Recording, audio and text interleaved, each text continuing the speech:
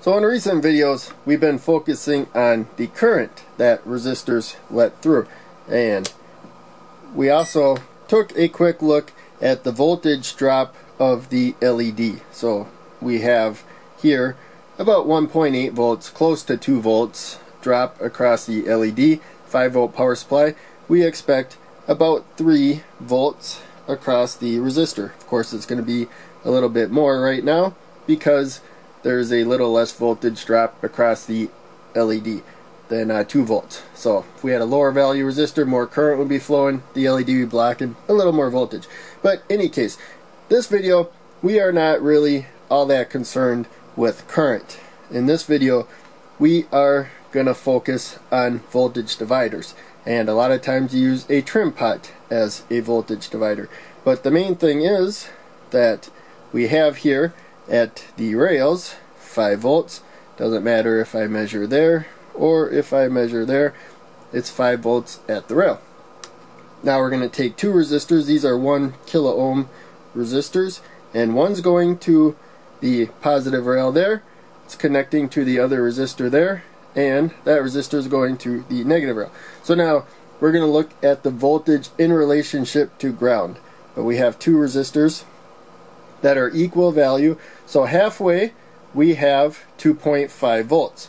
Now voltage dividers, that voltage that we get out of there usually goes to part of a circuit that doesn't need any current. It just looks, or very little current, it mostly looks at the voltage there and responds in some way.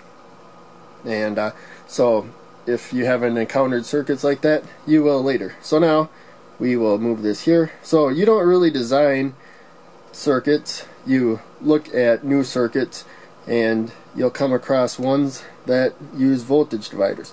So now we're gonna put 3 resistors in series, and let's zoom in a little bit, make it a little easier to look. So these 2 are connected right there, and then these 2 are connected right there, but still we come to the rail.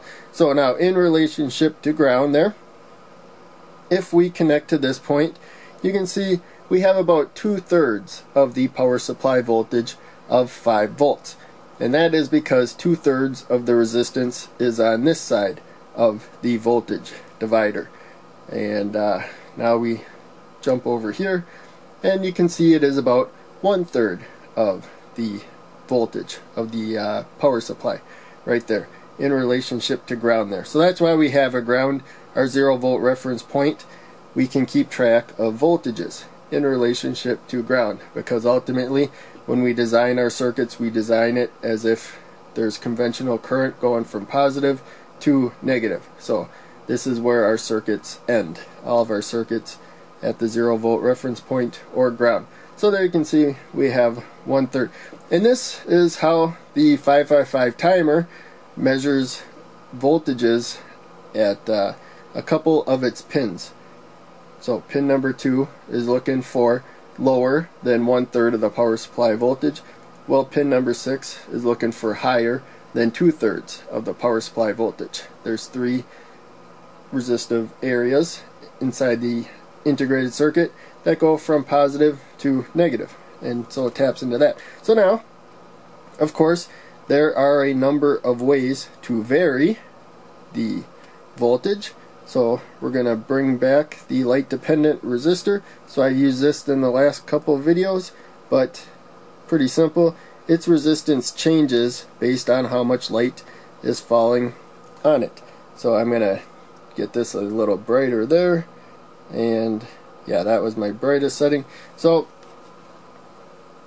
for this lamp, which isn't terribly bright, but there you can see we have about 2.3 volts there.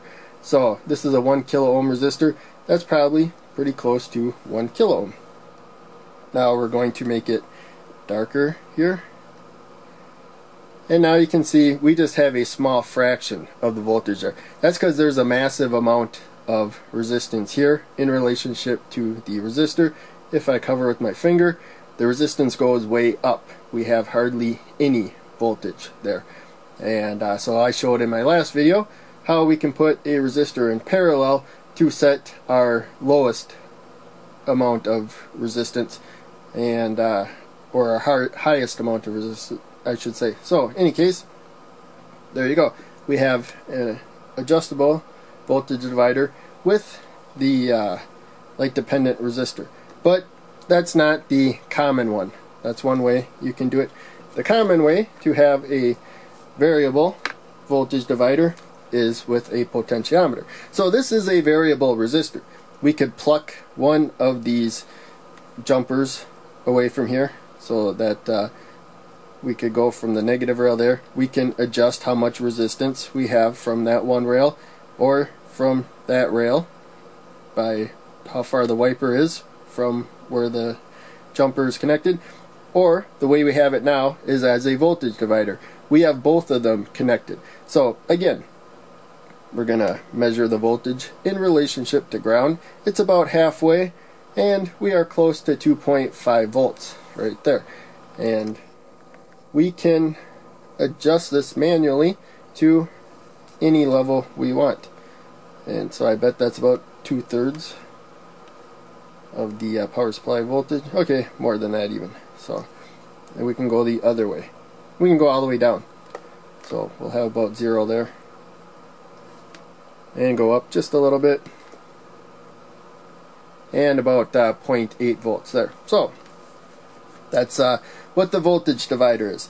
It's a certain amount of resistance towards the negative rail and a certain amount of resistance towards the positive rail or some other voltage point. But the main thing is, when you see one resistor, either fixed or variable, going right to another resistor, which is going to a lower voltage point, and something tapped at that point, whatever's tapped at that point is probably looking at its voltage. And ideally it doesn't take any current, because the more current that it draws, the closer it pulls the voltage towards the negative rail, if that's ultimately where it's going. If it's coming from the positive rail, it will provide a higher voltage at that point. So that's more advanced topics for later. But in any case, you don't really design circuits for the most part yourself around this. You'll come across circuits that use voltage dividers, and you'll learn how that voltage divider is working in that circuit. So right now, just be aware. A couple of resistive elements across a voltage, and you tap in between there, you get a fraction of their voltage. So thank you for watching, and I will see you in the next video.